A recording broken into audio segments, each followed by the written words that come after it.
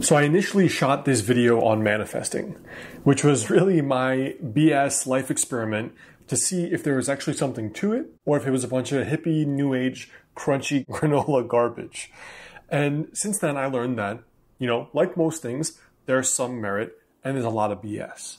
But in this video, I thought I would share this new quest I'm embarking on really for an entire year, where I'm going to flip my life upside down and I'm going to document everything. What's up, you guys? Alex Hine. Now, I've actually included a journaling worksheet below this video that can help you if you're trying to redesign your life and reinvent yourself in a specific direction that's more of what you want. Get your life together.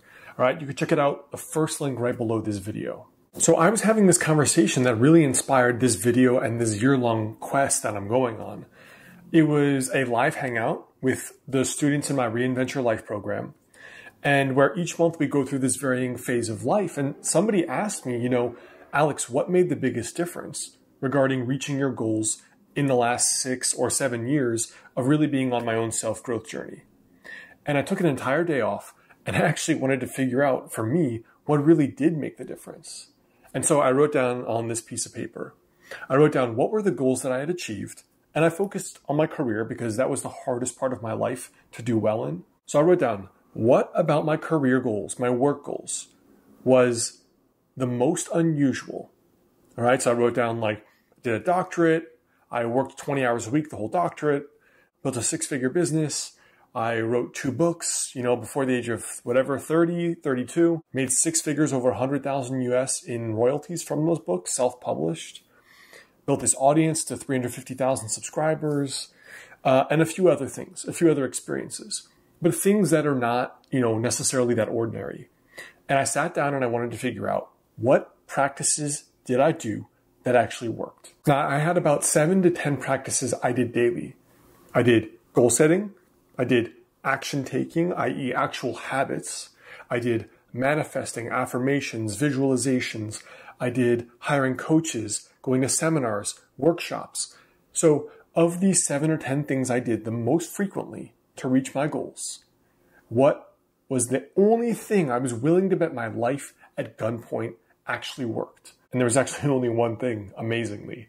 And it was the projects that I worked on that I was strongly intuitively drawn to via a gut excitement or drive or love to do it. Those were the ones that worked out. So let's talk about what I'm actually planning to do. I started using these little journals, these little moleskins, so that I could actually track my hunches, my gut instincts about a certain goal or about a certain thing. And then I could test, well, if I do that thing, is it really more likely to work out than something that I'm just forcing and pushing?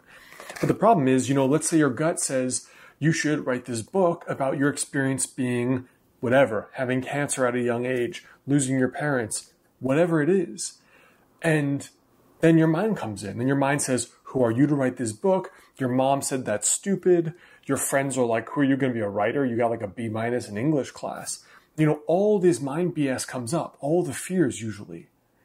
And so how do you disable the fears while also try to reach your full potential? The question for me was, what would happen if as close to 100% of my day, I did exactly what I wanted to do all the time, 7 days a week. If I don't want to work that day, I'm not going to work. And because I'm self-employed, I can choose to do that. If I want to sit in my bedroom like a cave for the next 3 years until I'm all gray and look like Gollum, then I'm going to do that if that's what really pulls me. So what if I just did exactly what I want to do for a year, every minute? If I don't want to work at all, I won't work at all. And as you can see, a lot of these fears come up. Is my business going to fail? Is nobody going to keep watching my videos because they all suck and I haven't done any in the last 6 months? What will really happen to my life? And I'm willing to see what happens because so far, that's been the best compass for awesome things happening in my life. So I'm embarking on this yearly quest, or 1 year quest, to see what happens if I go all in 100% on making every decision from my gut every single day, which means fearless faith in finances, that things are going to work out financially, everything I've worked for won't come crumbling down, and really fearless faith in love, that I don't have to go chasing or running after friends or trying to find my next relationship, but that if I'm doing the things that excite me, those things will happen.